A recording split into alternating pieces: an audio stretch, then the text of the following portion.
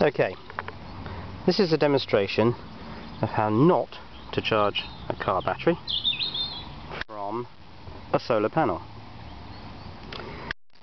You take the cable from the solar panel and you don't plug it directly into the battery.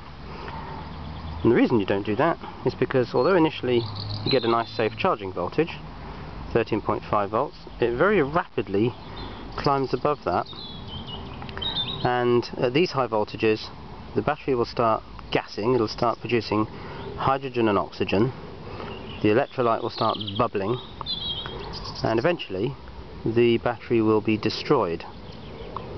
So let's disconnect that and do it the proper way.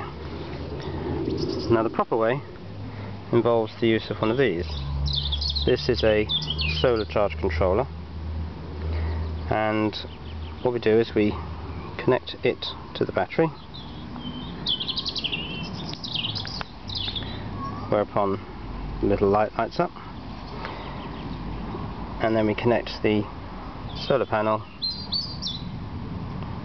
to the charge controller. Okay, so there's the arrangement.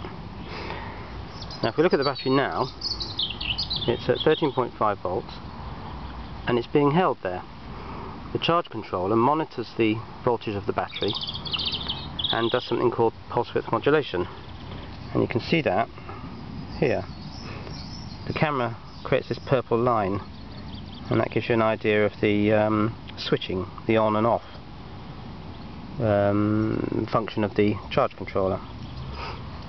So that battery will now not go above this target voltage, this safe float voltage of 13.5 volts.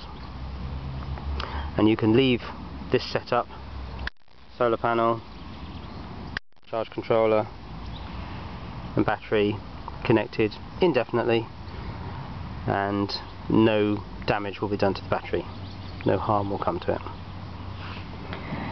This charge controller is the PWM5 solar charge controller from 256.co.uk.